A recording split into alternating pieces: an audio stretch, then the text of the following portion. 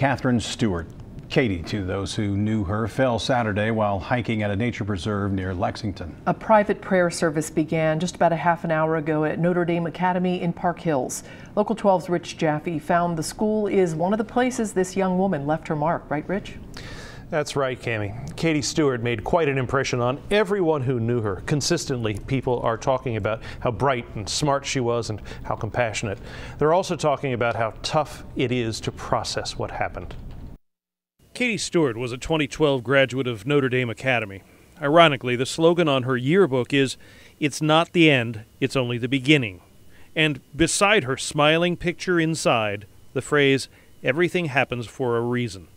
Now those who knew her are not so sure. She had a lot of life in her, a lot of goodness.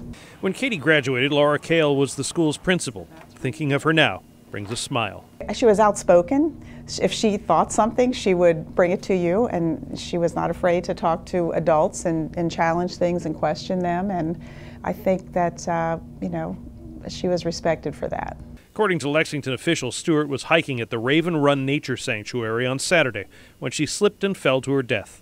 Rappelling down the cliff face, responding rescue crews couldn't do anything to save her. When a boat was sent in to carry her body out, that boat capsized as it was crossing the rain-swollen Kentucky River. All of the firefighters made it to safety. At 22, Katie was a student at Transylvania University and expected to graduate soon. She also worked at a local ice cream shop where on Sunday they too celebrated her life. In the morning announcements at Notre Dame Academy, students and staff were handed a tough task, making sense of the senseless. We're at the beginning of Easter week, which for our Catholic faith is a very special and meaningful time. And it is a time of a story that begins with a lot of pain and suffering and it ends in great hope and new life. And I think the challenge for us is to understand how do we find that hope and new life in a story. We're living it right now when we lose someone that's so dear to so many.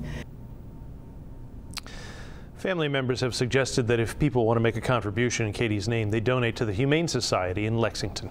Cammie? Rich, thank you. Services for Katie Stewart will be held on Wednesday at St. Agnes Church in Fort Wright. Visitation will begin at 3:30. The funeral mass will be held at 7 o'clock.